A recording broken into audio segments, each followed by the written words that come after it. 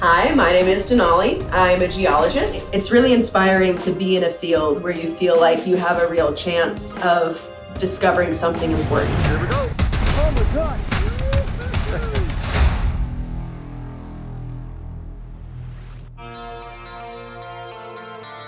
I am obsessed with the ocean. It's why I got into this field to begin with. Right now, I am doing field work at the East Pacific Rise, which is a mid-ocean ridge. It's located right about there.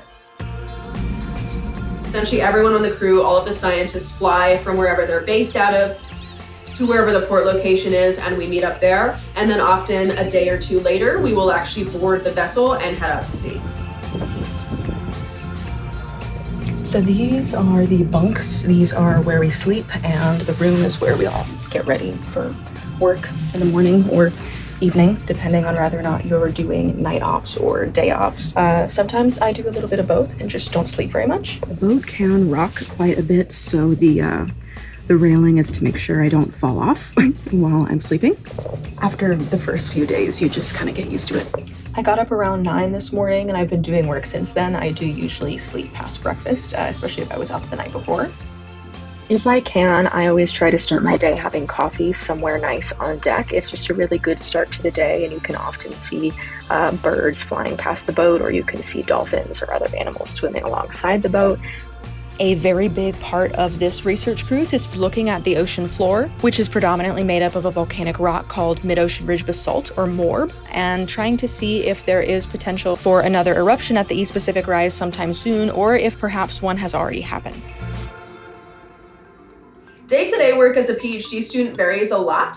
Sometimes I'm drowning in Excel spreadsheets. Sometimes I'm cutting rocks in half or hitting rocks with a laser. And other times you're in the field. I'm living on a boat, or I'm living in a tent next to a volcano. So there's a lot of variety, and that is actually one of my favorite parts of the job. The trip to Iceland was my first relatively independent field season. Very rare at that station in your career to get actual field experience at a currently erupting volcano. I would not trade that experience for the world. Though I was already pretty certain of where I wanted to go with my career, that trip definitely solidified that I wanted to be a volcanologist. In order to collect samples from the bottom of the ocean, you can use a number of different methods. For this specific research cruise I'm on now, we will be using what's called a rock core, which is essentially just a drill that takes a core of the rock from the ocean floor, which we then study. While I primarily am getting samples using the rock core, I am also getting samples from the Alvin, a remotely operated vehicle that goes to the bottom of the ocean and collects your samples. This sample here is one that our amazing Alvin team collected while they were doing one of their dives. This is probably one of the nicest, shiniest mid-ocean ridge basalt samples I have ever seen. It's so glassy. I think it's magical. Honestly, I would go so far as to say it's romantic. To hold a rock that's from the ocean floor, the bottom of the ocean floor, that's crazy.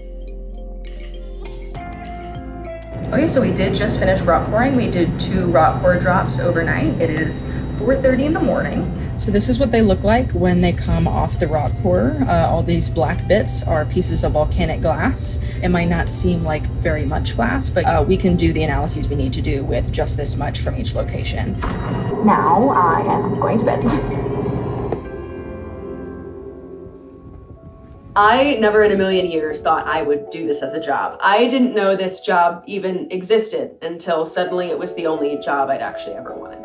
I am genuinely excited to go into work every day, and I never in a million years thought a future like that was possible for me. But with geology, it is.